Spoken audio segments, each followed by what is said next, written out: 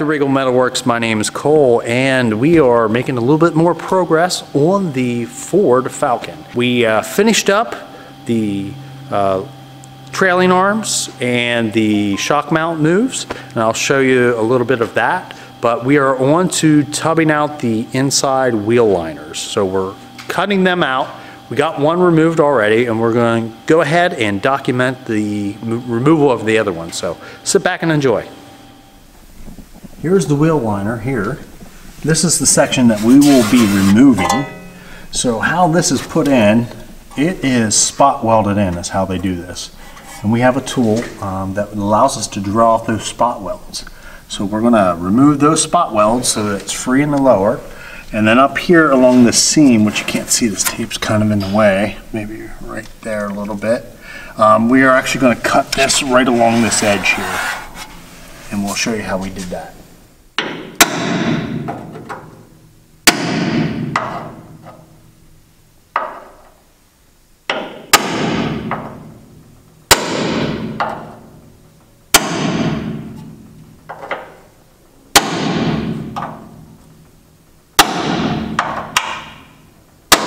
This is our little hole saw that's meant for drilling out spot welds or whatever. So we're going to go ahead and drill that out. Show you how that's done.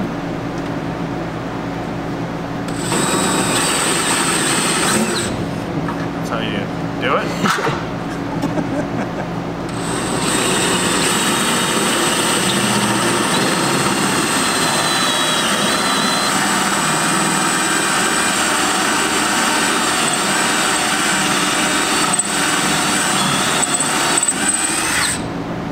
Go. Weld seam is drilled out. It's the easiest way to do. You could use plasma, but that makes a big mess, so I found that this works really well. Now we just need to do it a bunch more times. And that's what we were doing beforehand. We were using a center punch and center punching the welds, because that bit actually has a little center punch in it.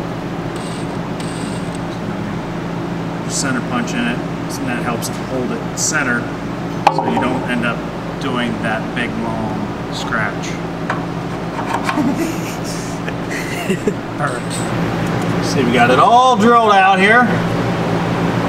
Now we're using our famous chisel I got for Christmas one year in the 90s to separate the panel. Go for it, Nate.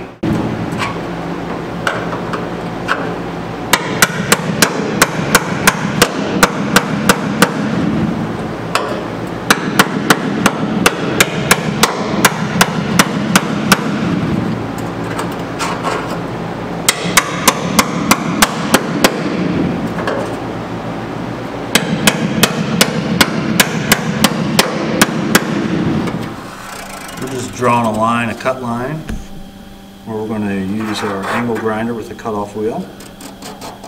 We'll start on the top side here and slice it about that far. You also have to remove the, that's the trunk rear lid support. There's a brace that goes across there with the tension wire that allows the trunk hood to go up and down. So we actually have to cut this here along that seam, which is what we did on the other side, which is right here. You can see that, because that is actually welded to that. And you can see this side is cut out, and you can see that we're just going to bring the tub out and down. Originally the customer had wanted us to remove the inside wheel liner, but we noticed getting up in here looking, the B-pillar support, which is right there, runs right up into the B-pillar. This is a unibody frame, so there is no real frame to this.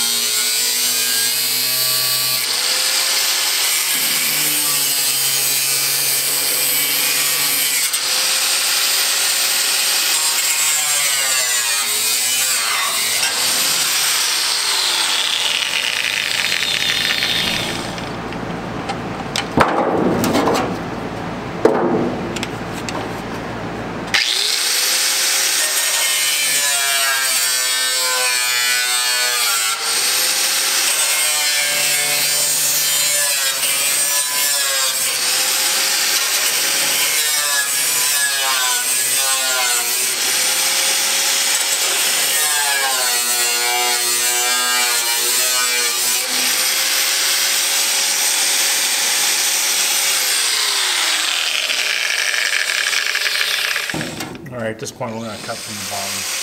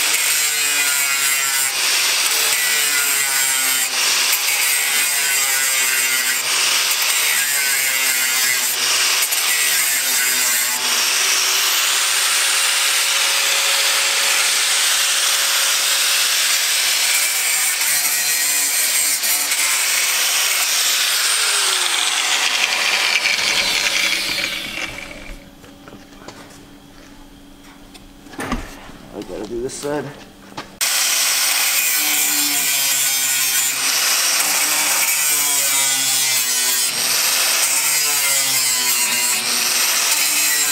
Alright, she's all cut out. We should be able to get this guy out now.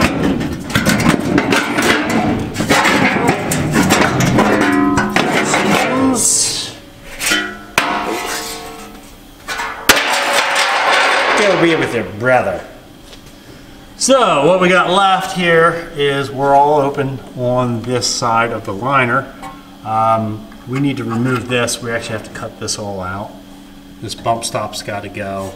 So this whole edge, you can see how deep it is. It's a good, inch and a half to 2 inches. We got to remove yet. This upper, this plate for the upper 4-link suspension needs to be cut flush, and then we're going to have to put a plate on top and weld it. Right now it's currently bolted through, but we can't leave it like that because we need that clearance for the tire and the rim. Actually the tire, the rim's right up against it. Okay.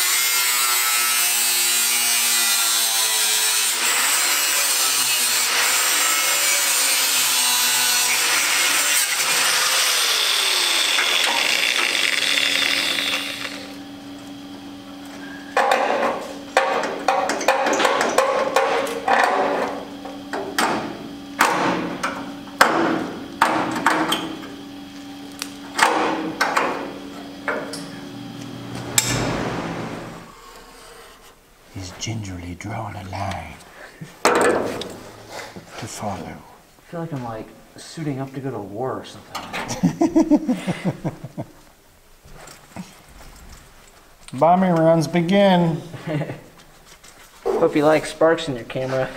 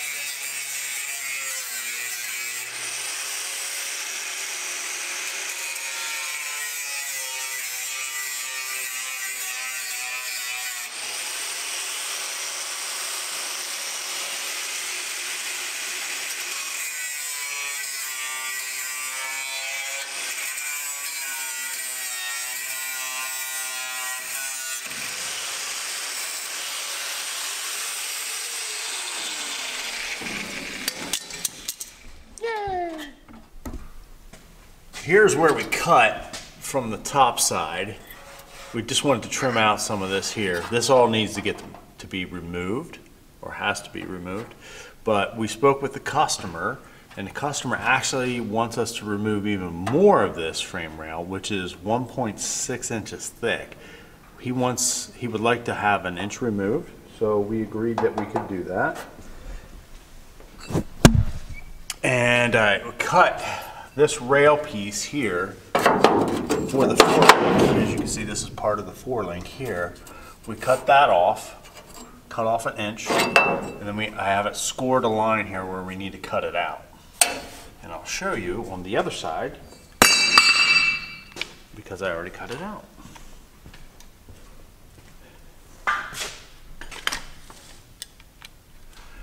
Here's the other side that I cut out already.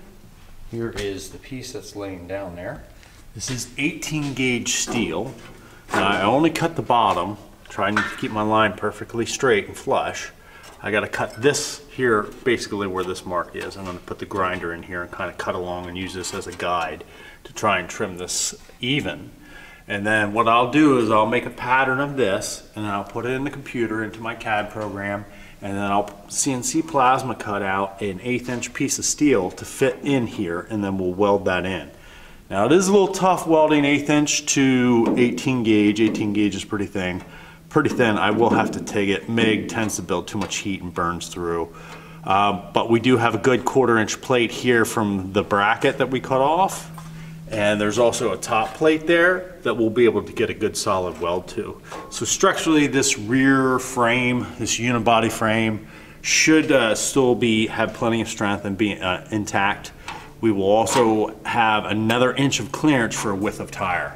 So if you can see back here, hopefully we're going to be able to tuck that tire and wheel combo that he runs up there very nicely.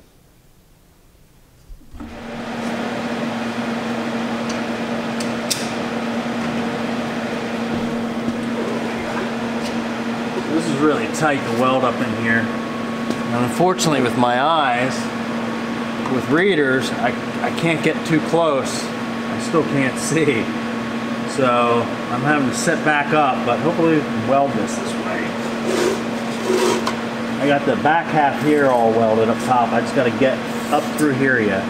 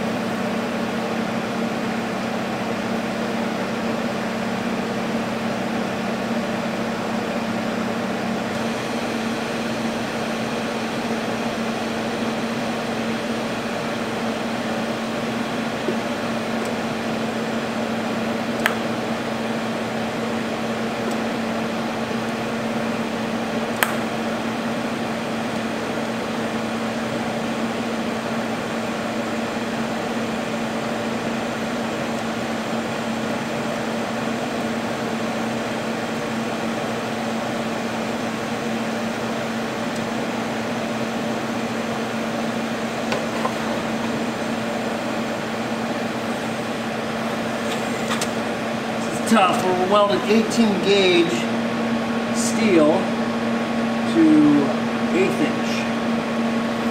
It's about 3 times as thick.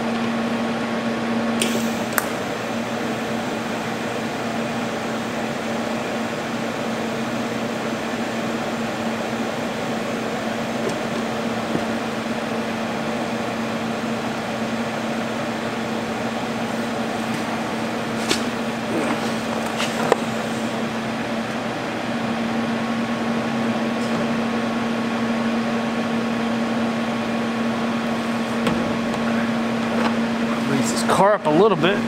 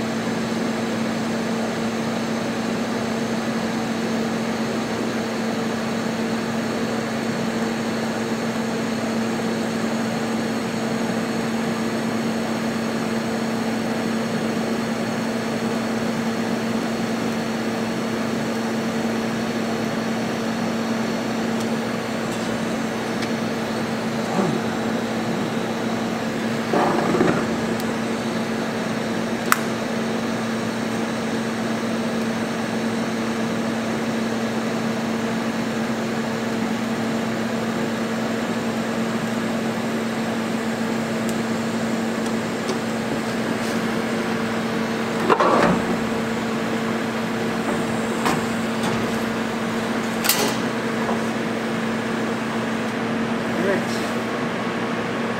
We got half of the front welded, and the back half is already welded. Welded that from the inside through the tank. I'm just gonna go back over this here. I didn't get this hot enough. Just melt that in a little bit.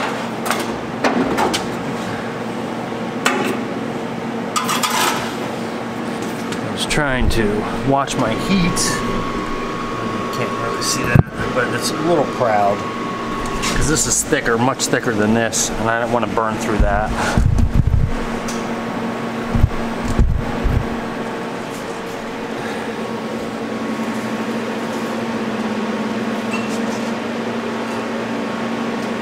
So our bottom seam here of 1/8 inch steel to this 18 gauge is fitting pretty good.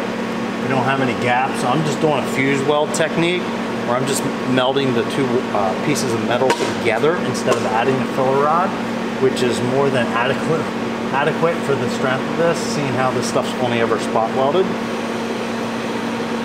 And this makes my life 10 times easier.